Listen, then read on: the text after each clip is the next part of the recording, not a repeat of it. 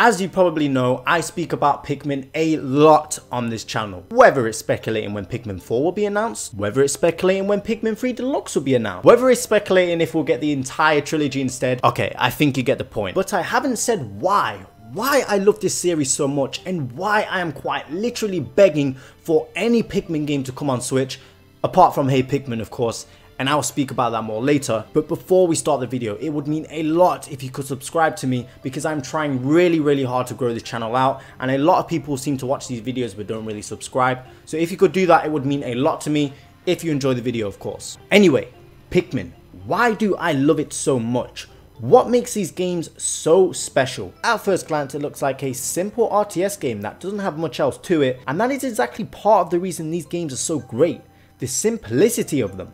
Other RTS games such as Age of Empires, a game that I have sunk literally hundreds of hours into, make it seem like a completely different genre altogether, because of how different they are. Most RTS games you have to be super quick and constantly on the edge of your seat, while Pikmin, you can relax a little bit more. And yes, there is still time management involved, but the game is a lot calmer, a lot more relaxed, and a lot more enjoyable sometimes. And simplicity is definitely not a bad thing. I have seen countless people online saying they want Pikmin 4 to have this huge open world where you can control and manage a home base like most real-time strategy games, and you can set different Pikmin out on missions, etc. And that just would not work. That takes away from the magic of Pikmin. And you also have to remember this game is on a console. Complicated games with thousands of mechanics and different buttons to press don't work well on controllers. They are more suited for keyboard and mouse. So adding all these new features and everything and making the game have a lot more content does sound good at first,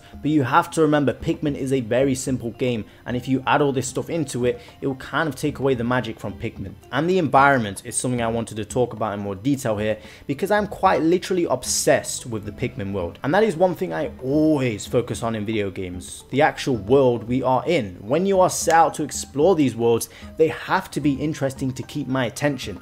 There have been countless times where developers don't put detail into the environments, and it is just so obvious. Games like Assassin's Creed have so much detail and history to their environments, where there are other games out there which, yes, they are big and have a huge map, but the actual map itself isn't detailed, it's very bland, it's boring, it just doesn't catch my attention. And part of the reason the Pikmin world is so fun to explore is because of how tiny you are. It's a really interesting perspective to have. Olimar is literally 1.9 centimeters tall, for crying out loud, so a piece of fruit in this game is like an entire house. So I really do enjoy that perspective. You get to appreciate the environment a lot more by encountering obstacles you would never have to encounter in real life, such as ordering your army of 20 Pikmin to lift a battery up to your ship. It's really interesting to see.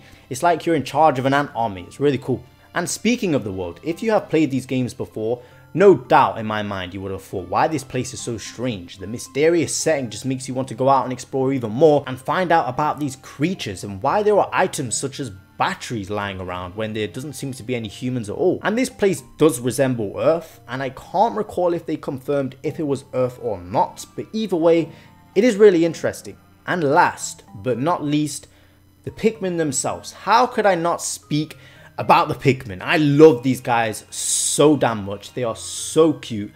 I love the different types of Pikmin and the different abilities they have, and I can't wait to see the new ones they introduce in Pikmin 4. That's always one thing I look forward to when a new Pikmin game comes around, is the new abilities and stuff like that. Everything about them is just so adorable, and still to this day I get PTSD flashbacks of losing my Pikmin friends. It's horrible. It's absolutely horrible. Seeing the little souls leave their bodies, I hate it. I hate it so much. It's horrible. I could rant on literally for hours and hours why I love this series. I don't want to keep going because they are the main points I wanted to make. The simplicity of this game, the amazing environments and the setting of the Pikmin world in general, the Pikmin themselves and the obvious things like the great music and the puzzles you solve, etc. They're all amazing, and honestly you have to play the game to appreciate it yourself. I'm sorry if these points come across as kind of obvious, but it's one of those games you have to play to appreciate it yourself. If you watch people play the game, you may not sort of enjoy it as much. You have to go out there and play it, and hopefully when Pikmin comes to Switch, you will get that chance if you haven't already. And also, Hey Pikmin, I said I would speak about this evil game.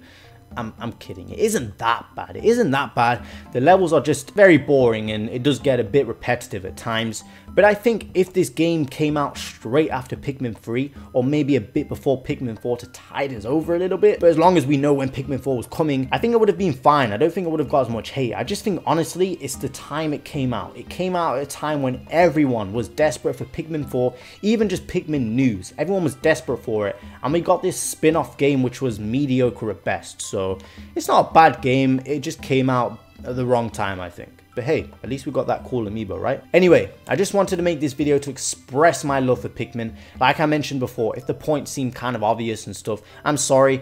It's just one of those games you have to play to appreciate it, honestly. It's an amazing game. Please try out Pikmin if you haven't. And I'll admit, at first, I didn't like the look of Pikmin. I only got into the games recently, and I'm glad I gave them a shot. And hopefully soon, we will all be playing Pikmin 4, and we can all live happily ever after.